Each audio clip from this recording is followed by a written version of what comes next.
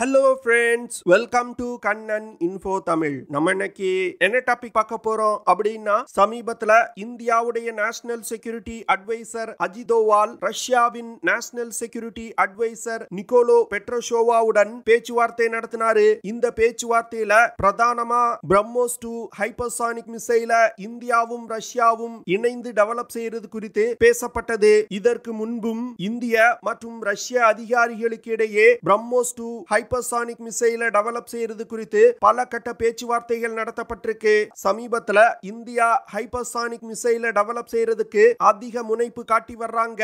Hypersonic மிசைல்ஸ்னா என்ன, India எதற்காக hypersonic மிசைலை develop செய்யறதுக்கு அதிக முனைப்பு காட்டுறாங்க, தற்போது இந்திய படையில் பயன்பாட்டில் உள்ள BrahMos 1 மிசைலுக்கும் இந்தியா புதிதாக ரஷ்யாவுடன் இணைந்து டெவலப் செய்ய உள்ள BrahMos 2 ஹைப்பர்சானிக் மிசைலுக்கும் என்ன வித்தியாசம், BrahMos 1 மற்றும் BrahMos 2 மிசைல்ல இருக்கக்கூடிய முக்கியமான ஃபீச்சர்ஸ் என்ன அப்படிங்கிறது குறித்து நம்ம டீடைலா இந்த வீடியோல பார்க்கலாம். நம்ம சேனல்ல டிஃபென்ஸ் மற்றும் ஜியோபாலிட்டிக்ஸ் சம்பந்தமா தினம் ஒரு வீடியோ பப்ளிஷ் பண்ணிட்டு இருக்கோம். உங்களுக்கு நம்ம சேனல்ல பப்ளிஷ் ஆகக்கூடிய வீடியோஸ் பிடிச்சிருந்துச்சுன்னா சேனலை சப்ஸ்கிரைப் பண்ணி சப்போர்ட் பண்ணுங்க. சமீபத்தில் நடந்து வரும் உக்ரைன் ரஷ்யா போர்ல ரஷ்யா உக்ரைனுடைய ஒரு அண்டர் கிரவுண்ட் ஆயுத கிடங்கின் மீது ஹைப்பர்சானிக் மிசைல்களை பிரயோகப்படுத்தி தாக்குதல் நடத்தினாங்க.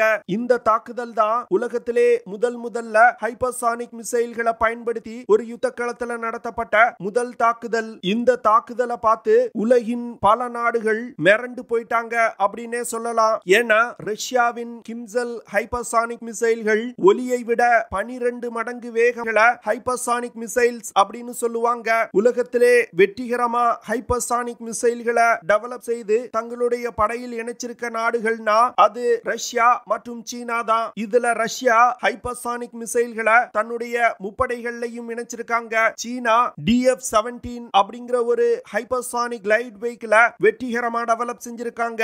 இந்த DF-17 ஹைப்பர்சானிக் கிளைட் வெஹிக்கிள் ஒரு மீடியம் ரேஞ்ச் பாலிஸ்டிக் மிசைல்ல பொருத்தப்பட்டு லான்ச் செய்யப்படும். ஒரு குறிப்பிட்ட உயரத்தை மீடியம் ரேஞ்ச் பாலிஸ்டிக் மிசைல் எட்டியதும் அந்த மிசைல்ல இருந்து ஹைப்பர்சானிக் கிளைட் வெஹிக்கிள் பிரிந்து இலக்கை நோக்கி பயணித்து சென்று தாக்குதல் நடத்தும். அமெரிக்கா கூட இன்னும் ஒரு ஹைப்பர்சானிக் மிசைலை வெற்றிகரமா டெவலப் செய்து தங்களுடைய படையில் இணைக்கல.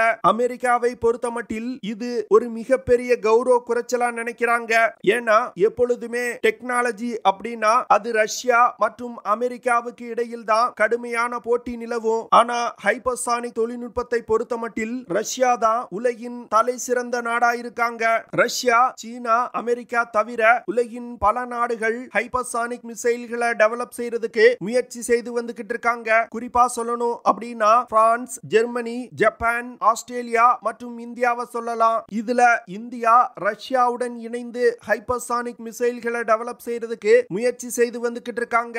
ஆஸ்திரேலியா அமெரிக்காவுடன் இணைந்து ஹைப்பர்சானிக் மிசைலை டெவலப் செய்றாங்க. ஜெர்மனி மற்றும் ஜப்பான் தாங்களாகவே முயன்று ஹைப்பர்சானிக் மிசைல்களை டெவலப் செய்யறதுக்கு முயற்சி செய்து வந்துகிட்டு இருக்காங்க.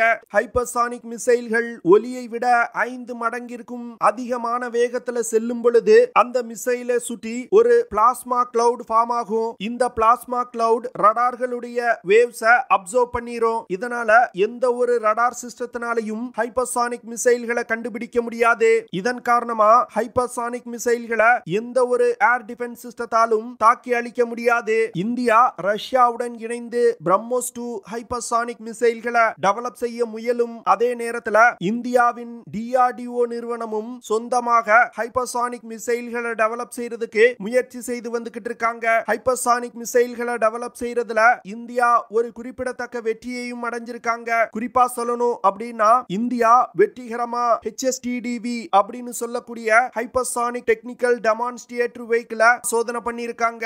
இந்தியா நடத்திய 2 சோதனைகள்லையும் ஹைப்பர்சானிக் டெக்னிக்கல் டெமான்ஸ்ட்ரேட்டர் வெஹிக்கிள்கள் மாக் 6 வேகத்துல டிராவல் செஞ்சிருக்கு. அதாவது ஒலியின் வேகத்தை விட 6 மடங்கு வேகமா டிராவல் செஞ்சிருக்கு. இந்த ஹைப்பர்சானிக் டெக்னிக்கல் டெமான்ஸ்ட்ரேட்டர் வெஹிக்கிளை இந்தியா வெற்றிகரமா சோதித்ததன் மூலம் ரஷ்யா, சீனா மற்றும் அமெரிக்காவுக்கு அடுத்து HSTDV வெஹிக்கிளை வெற்றிகரமா சோதித்த 4வது நாடா இந்தியா உருவெடுத்திருக்காங்க.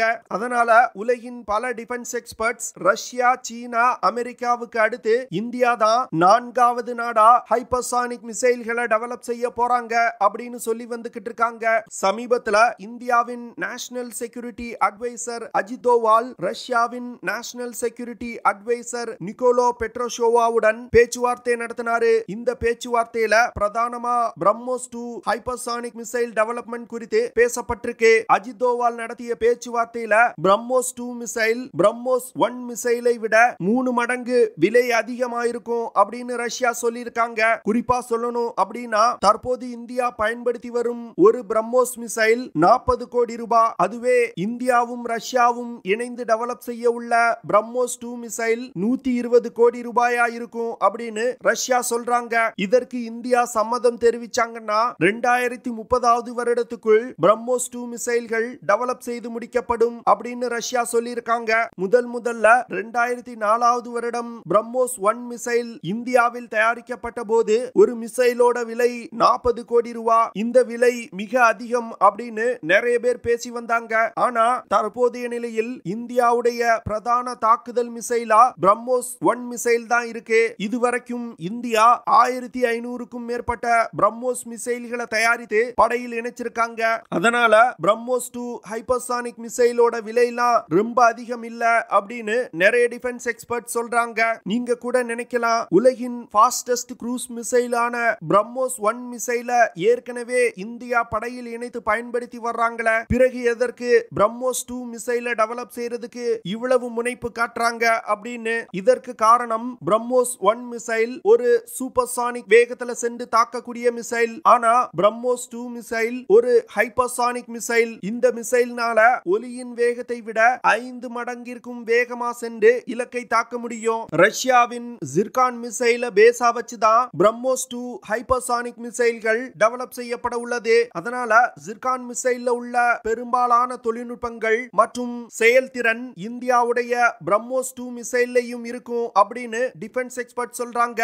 இப்போ நம்ம பிரம்மோஸ் 1 மற்றும் பிரம்மோஸ் 2 மிசைல கம்பேர் செய்து பார்க்கலாம். பிரம்மோஸ் 1 மிசைல் தான் உலகின் fastest supersonic cruise missile. BrahMos 1 மிசைல்ல anti ship missile, land attack missile, surface to surface missile, submarine launch cruise missile, air launch cruise missile போன்ற பல்வேறு விதமான வேரியன்ட்கள் இருக்கு. அதுவே பிரம்மோஸ் 2 ஹைப்பர்சானிக் மிசைல பாத்தீங்கன்னா ரஷ்யாவும் இந்தியாவும் இணைந்து BrahMos 2 மிசைல anti ship missile, surface to surface missile, air launch cruise missile, hypersonic cruise missile, land attack missile போன்ற பல்வேறு வேரியன்ட்கள்ல டெவலப் செய்ய போறாங்க. பிரம்மோஸ் 1 மற்றும் பிரம்மோஸ் 2 மிசைல இந்தியாவின் DRDO மற்றும் ரஷ்யாவின் மெஷினோஸ்டோனியா நிறுவனமும் இணைந்து டெவலப் செய்ய போறாங்க.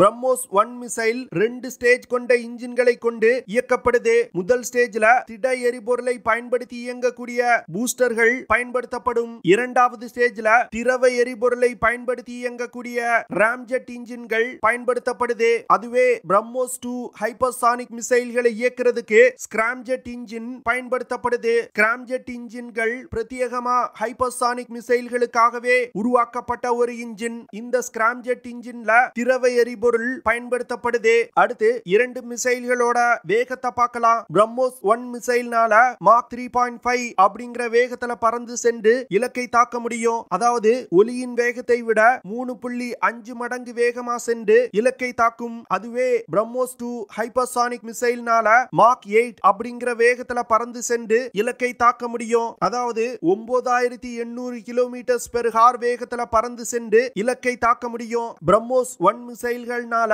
அதிகபட்சமா 15 கிலோமீட்டர் உயரத்துல பறந்து சென்று இலக்கை தாக்க முடியும். அதுவே பிரம்மோஸ் 2 மிசைல்களை பாத்தீங்கன்னா 28 கிலோமீட்டர் உயரத்துல பறந்து சென்று இலக்கை தாக்க முடியும். வேகம் மற்றும் பறக்கும் உயரத்தை வச்சு பாத்தீங்கன்னா பிரம்மோஸ் 2 ஹைப்பர்சானிக் மிசைல் தான் பிரம்மோஸ் 1 மிசைலை விட சிறந்ததா இருக்கு. அடுத்து 2 மிசைல்களோட தாக்குதல் தூரத்தை பார்க்கலாம். பிரம்மோஸ் 1 மிசைல்னால குறைந்தபட்சமா 290 இருந்து அதிகபட்சமா 800 கிலோமீட்டர் தூரத்துல உள்ள இலக்குகளை தாக்க முடியும். பிரம்மோஸ் 1 மிசைலோட தாக்குதல் தூரத்தை அதிகரிப்பதற்கு தொடர்ந்து முயற்சிகள் நடந்து வருது. அடுத்து பிரம்மோஸ் 2 மிசைல்னால குறைந்தபட்சமா 1000 கிலோமீட்டர்ல இருந்து அதிகபட்சமா 1500 கிலோமீட்டர் தூரத்துல உள்ள இலக்குகளை தாக்க முடியும். தாக்குதல் தூரத்திலையும் பிரம்மோஸ் 2 மிசைல் தான் சிறந்ததா இருக்கு. பிரம்மோஸ் 1 மிசைல்னால 200 முதல் 300 கிலோகிராம் எடை கொண்ட வெடிபொருட்களை சுமந்து சென்று தாக்குதல் நடத்த முடியும். தற்போதைய நிலையில் பிரம்மோஸ் 1 மிசைல்கள்ல சாதாரண கன்வென்ஷனல் வார்ஹெட்டுகள் மட்டுமே பயன்படுத்தப்பட்டு வருது. சில டிஃபென்ஸ் எக்ஸ்பர்ட்ஸ் என்ன சொல்றாங்கன்னா, பிரம்மோஸ் 1 மிசைல்களை பயன்படுத்தி நியூக்ளியர் வார்ஹெட்டுகளையும் எடுத்து சென்று தாக்குதல் நடத்த முடியும். இந்தியா வேணுமென்றே அந்த விஷயத்தை மறைக்கிறாங்க அப்படின்னு சொல்றாங்க. அடுத்து பிரம்மோஸ் 2 மிசைல்கள்னால 300 முதல் 400 கிலோகிராம் எடை கொண்ட வெடிபொருட்களை சுமந்து சென்று தாக்குதல் நடத்த முடியும். பிரம்மோஸ் 2 மிசைல்னால சாதாரண கன்வென்ஷனல் வார்ஹெட்டுகள் மற்றும் அணு ஆயுதங்களை ஏந்தி சென்று தாக்குதல் நடத்தும் வகையில வடிவமைக்கப்பட உள்ளது. தற்போதைய நிலையில் பிரம்மோஸ் 1 மிசைல்கள் இந்தியாவுடைய முப்படைகளையும் இணைத்து பயன்படுத்தப்பட்டு வருது. பிரம்மோஸ் 2 மிசைல்களை பொறுத்தமட்டில் வரும் காலத்துல இந்தியாவின் முப்படைகள்ல பெரும் அளவுல பயன்படுத்த இந்தியா திட்டமிட்டு இருக்காங்க. அடுத்து 2 மிசைல்களோட விலையை பத்தி பார்க்கலாம். தற்போதைய நிலையில் ஒரு பிரம்மோஸ் 1 மிசைலோட விலை 40 கோடி ரூபாய். பிரம்மோஸ் 2 மிசைலை பொறுத்தமட்டில் தற்போதைய நிலையில் ரஷ்யா சொல்லி இருக்கிறது ஒரு மிசைலோட விலை 120 கோடி ரூபாய். ஆனா இந்த 100 லான்ச் செய்யும் வகையில வடிவமைக்கப்பட உள்ளது. பிரம்மோஸ் 1 மற்றும் பிரம்மோஸ் 2 மிசைலை கம்பேர் செய்து பார்க்கும் பொழுது பிரம்மோஸ் 2 மிசைலோட செயல்திறன் தான் மிக அதிகமா இருக்கு. ஆனா விலையை பொறுத்தமட்டில் பிரம்மோஸ் 2 மிசைல் பிரம்மோஸ் 1 மிசைலை விட 3 மடங்கு அதிகமா இருக்கு. முதல்ல பிரம்மோஸ் 1 மிசைல் இந்திய படையில் இணைக்கப்படும் பொழுதும் இதே போன்றுதான் விலை அதிகமா இருந்துச்சு. காலப்போக்கில் பிரம்மோஸ் 1 மிசைல்ல இருக்கக்கூடிய பாகங்களை இந்தியா உள்நாட்டிலே தயாரித்து பயன்படுத்த ஆரம்பிச்சதும் பிரம்மோஸ் 1 மிசைலோட விலை குறைய ஆரம்பிச்சது. அதே போன்று பிரம்மோஸ் 2 ஹைப்பர்சானிக் மிசைலோட பாகங்களையும் இந்தியாவில் தயாரித்து பயன்படுத்த ஆரம்பிச்சோம்னா பிரம்மோஸ் 2 மிசைலோட விலையையும் குறைக்கலாம். ஓகே ஃப்ரெண்ட்ஸ், நம்ம வீடியோவோட நிறைவு பகுதிக்கு வந்துட்டோம். இதெல்லாம் தான் நான் உங்ககிட்ட ஷேர் பண்ணணும் அப்படின்னு நினைச்ச விஷயங்கள். ஐ ஹோப் நான் ஷேர் பண்ண விஷயங்கள் உங்களுக்கு பிடிச்சிருக்கும்னு நினைக்கிறேன். அப்படி பிடிச்சிருந்துச்சுன்னா ஷேர் பண்ணுங்க, லைக் பண்ணுங்க, கமெண்ட் பண்ணுங்க. மறக்காம நம்ம சேனலுக்கு சப்ஸ்கிரைப் பண்ணுங்க. அப்படியே அந்த பெல் நோட்டிபிகேஷனை கிளிக் பண்ணி ஆல்ங்கிற ஆப்ஷனை எனேபிள் பண்ணிக்கங்க. See you in the next video. Jai Hind.